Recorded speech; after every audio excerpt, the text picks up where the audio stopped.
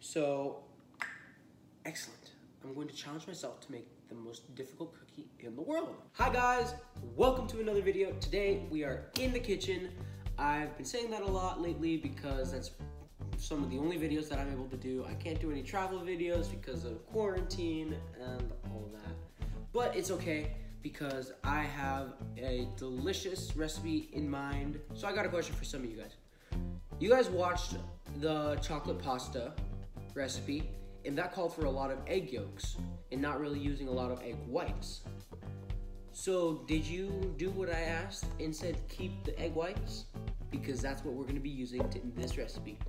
Yes, today we are going to be making les macarons français. None of you speaks French. That is a French macaron. I have a very good relationship with the French macarons.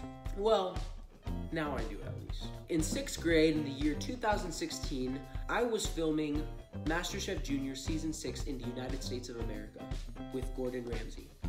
And there was a challenge, if you don't recall. It was a pressure test on making French macarons. And the person that made the best macarons was safe from elimination and would go to the semi-finals of Season 6 MasterChef Junior. Whew! Man, that was a rough challenge. I didn't go down without a fight though. I got eliminated, yes, in the quarterfinals of MasterChef Junior Season 6. It still hurts, but you know, we move on. Life goes on. And ever since that day, I've been trying to make French macarons perfectly. Like perfect. So, I'm going to show you guys now how I make French macarons. And I'm going to make them matcha. I look like I've been sleeping all day, so I need to get my apron on. Apron on! Perfect. Okay, so we got all of our ingredients just to make the cookie, just to make the macaron shell. We're gonna make a matcha cookie, and it's gonna be great. I'm excited. Let's go. So we got our almond flour, and we got powdered sugar, cream of tartar, egg whites, granulated sugar, salt, and matcha powder. And these are known to be the most difficult cookies to make in the entire world. All right, so what you need to do, you need to get out 65 grams of almond flour. You need to measure out exactly. Oh, I'm at 64, I'm at 64.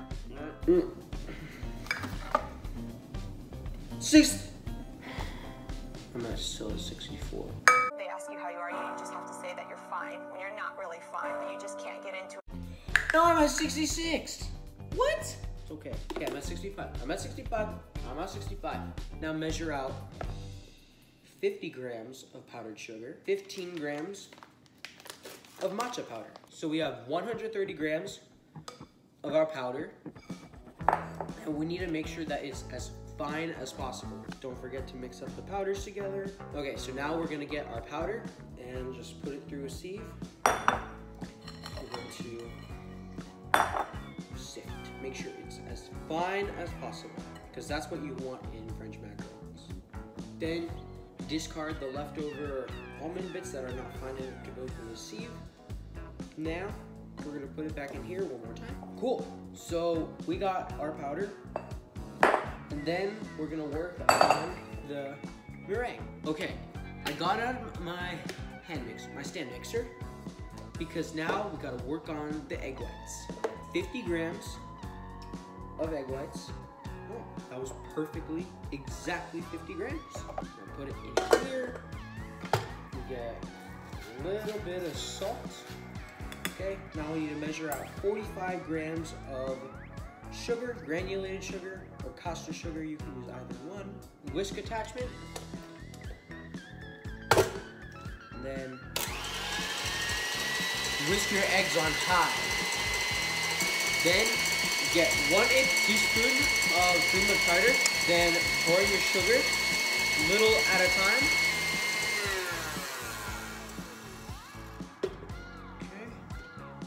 Okay. gotta see if it's at stiff peaks, and the way to see if it's at stiff peaks is to put the meringue over your head, okay? And I'm gonna try it. If it's not ready, the meringue's gonna fall, and then my hair's gonna get all messed up. 3, 2, 1. Ooh, oh yeah! This stage is called I believe it's called the Macarons.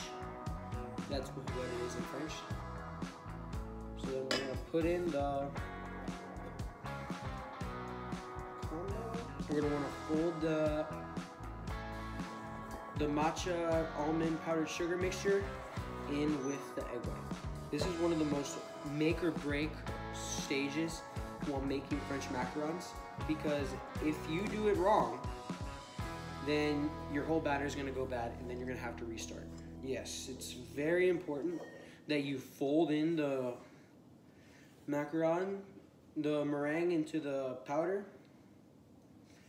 very well, but not too much. There's a fine line between perfect and not too much when it comes to macarons. Yes, this batter is almost done. You should be able to do a figure 8 in the bowl of the batter. Hold on, it's a couple more times and then I think I'll be good. Yeah, that's good. All right, now we're done with this, and then we can start piping it on a tray and we'll be all good. Okay, so now our batter is ready and we're going to start piping. We're gonna get our macaron batter, place it in a piping bag with a piping tip that's about 1/2 to 1 centimeter big, and then we're going to start piping. It's going to be fantastic. Okay, we got our batter, and then we're gonna pipe it.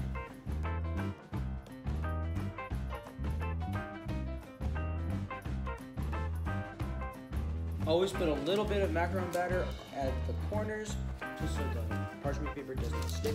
I'm going to go nice and steady. Good little circles. Okay, one of the most important things to do that could make or break your macarons is just bang them on your work surface. So you want to go up, bam, and do that on the other side. The main reason why we're doing this is just to get all the air bubbles out of the cookie. So we're going to go. Perfect. Now we're gonna let these rest for 30 minutes and then just to let them dry. And after they dry for 30 minutes, we're gonna put them in the oven for 12 to 14 minutes at 300 degrees Fahrenheit. Okay, so our macarons finished resting for 30 minutes and we're gonna put them in the oven, put them to bake at 300 degrees Fahrenheit, that's about 150 Celsius, for 12 minutes. Alexa, set a timer for 12 minutes, please.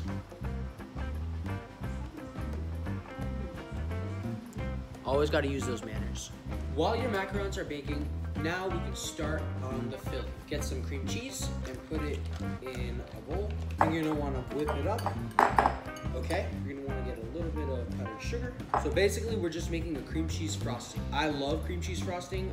I honestly prefer it over buttercream. That's just my personal preference. But if you would like to make a buttercream, go for it. You totally can. Then add a little bit of vanilla. Now you're going to want to chill your filling in the fridge for about 10 minutes. We have our cream cheese filling. We're going to put it in a piping bag. Okay, and now we are ready to fill our macarons. Okay, we have about 10 macarons, 10 full macaron sandwiches that we are going to be filling. That's 20 cookies. But then the way to fill them is to get a cookie.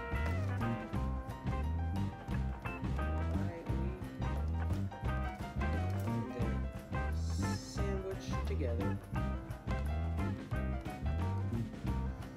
That, my friend, is a macaron français. So get a cookie, and get the top 10 sandwich, yum. 10 matcha flavored macarons with a vanilla creme filling. And yeah, they look pretty good. And that, my friend, are some matcha vanilla French macarons.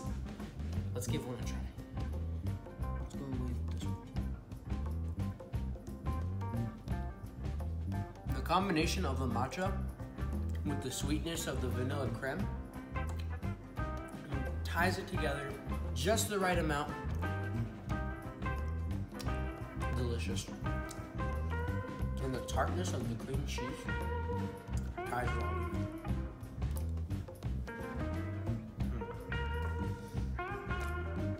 That macaron, 2 thumbs up. Very delicious. I have no words.